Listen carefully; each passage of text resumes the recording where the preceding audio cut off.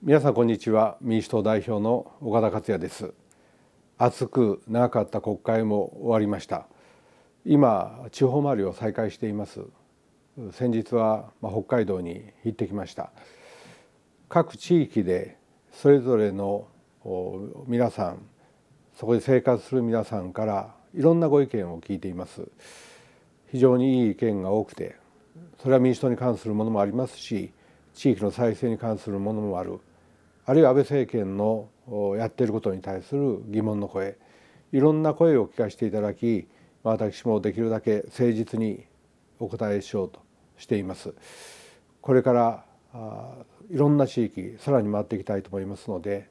ぜひ皆さんの声を聞かせていただきたいと思います。地方の声を聞くだけではなくて、まだ参議院の候補者が決まっていないところはしっかりと候補者の擁立に向けて、さらに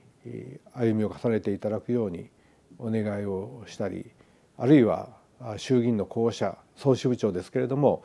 そういった方々のところも一緒に行動する中で、例えば街頭演説や聴衆会、視察、そういったことも合わせて行っています。仕事だけではありません。北海道苫小牧では地域で評判の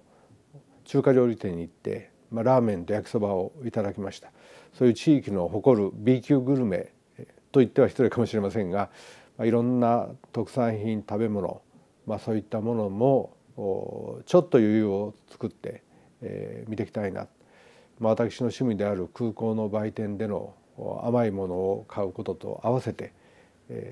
そういったこともしっかりやっていきたいというふうに思っています。